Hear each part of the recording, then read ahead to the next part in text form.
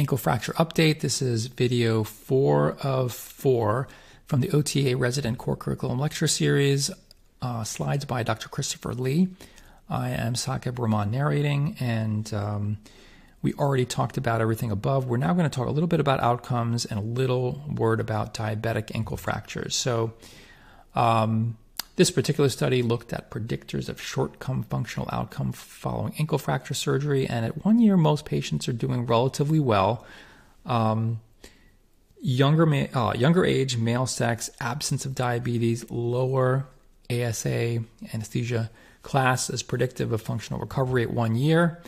What predicts poor outcomes? Well, advanced age, osteoporosis, diabetes, peripheral vascular disease, female sex, higher ASA class, smoking, alcohol use, lower level of education, as reported in multiple studies.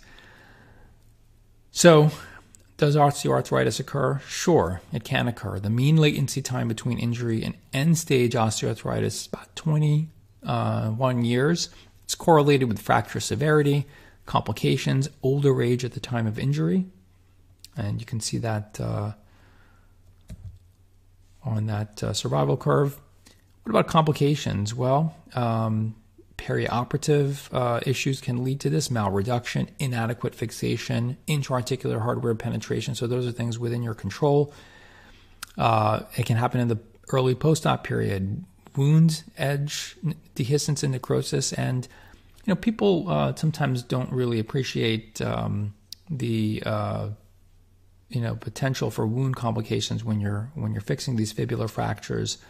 So sometimes we didn't talk a lot about timing, but sometimes when you're operating on these cases, some surgeons will feel the need to wait until soft tissue swelling allows for safe management, kind of like they would with peel-on fractures.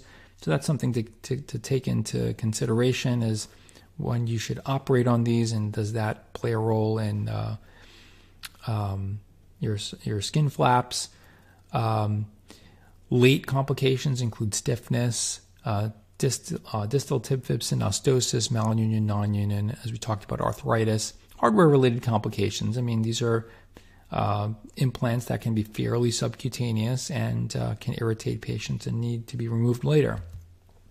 A few words on diabetic ankle fractures. So what's the problem, right? Well, the problem is that you can have a fracture that you fix that looks pretty good, and you feel like you've done adequate fixation here, and you can see that fracture like this goes on to fail.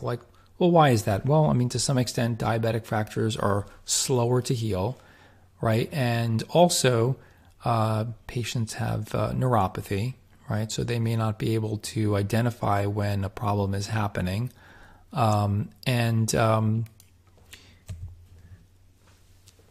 have higher risk of wound complications as well. So diabetic patients more likely to have wound complications. They lack protective sensation if they're neuropathic. They may have poor bone quality as well. So do you just avoid treating these? Well, probably not, because they can also do very poorly non-operatively. So if they're unstable, they probably still need to be treated with AO principles: anatomic restoration of the ankle mortise, stable internal fixation. But you may need to, achieving stable fixation may require additional fixation. Here you can see literally they're just fixing screws into the tibia, right? So-called comb technique, or there's other words, descriptors used for this. Some people may say there's multiple syndesmotic screws. Whatever it is, the fibula is a very short bone. You're getting like 12 millimeter screws across it. So in order to increase your stability, one technique in diabetic patients is literally to fix the fibula all the way across into the tibia, and you're not taking these out. So you may need to also forego early motion and early weight bearing in certain diabetic patients, and put things in favor of wound healing and avoiding complications by minimizing weight bearing, maybe even casting them. And in debilitated low-demand neuropathic patients, you may require extreme measures, as shown here. So sometimes if you want to avoid severe complications in a Charcot joint and in a neuropathic patient especially, osteosynthesis may not be the best choice. And a lot of times something like this, a tibio-talar calcaneal nail, is a salvage treatment.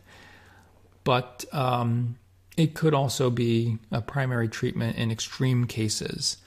So just something to keep in mind. We're not going to talk about that too much here. So to summarize the entire 4 videos here, this lecture slide deck, you should be able to now recognize normal radiographic parameters, state the indications for fibular fixation, define specific articular pathology associated with SA and PA fractures, identify the common posterior malleolus fracture patterns, understand the significance of posterior malleolus fixation and when to fix it, and identify various ways to reduce the syndesmosis.